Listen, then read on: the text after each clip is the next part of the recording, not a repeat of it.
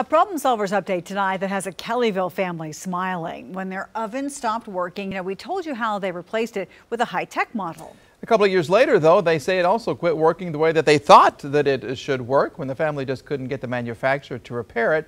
They called 2 News Oklahoma problem solver Pete Knutson. Anytime you visit the Rosens, you'll quickly find out the kitchen is the place to be.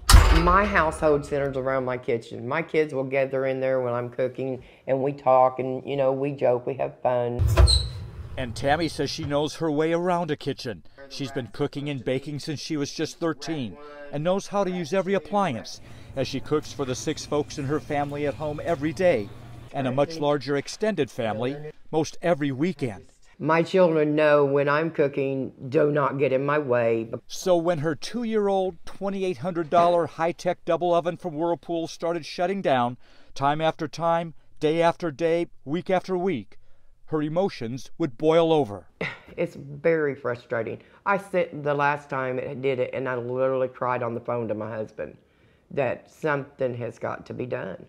Apparently, when steam flows out of the top oven, it causes the control panel to malfunction, to flash error codes, to shut down both ovens.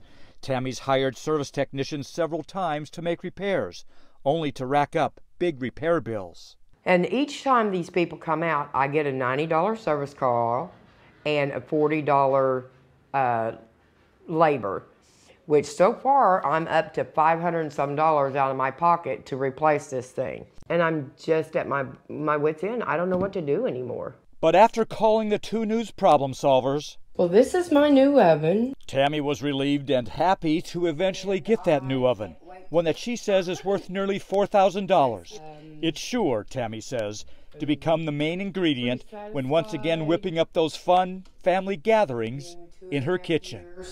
I am very satisfied with the new oven, and I can't wait to get to start cooking. When we first contacted Whirlpool about Tammy's situation, a rep said he'd work toward an acceptable solution.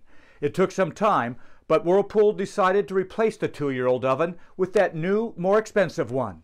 Since the original warranty had expired, Tammy paid a prorated $400, which she says was more than fair.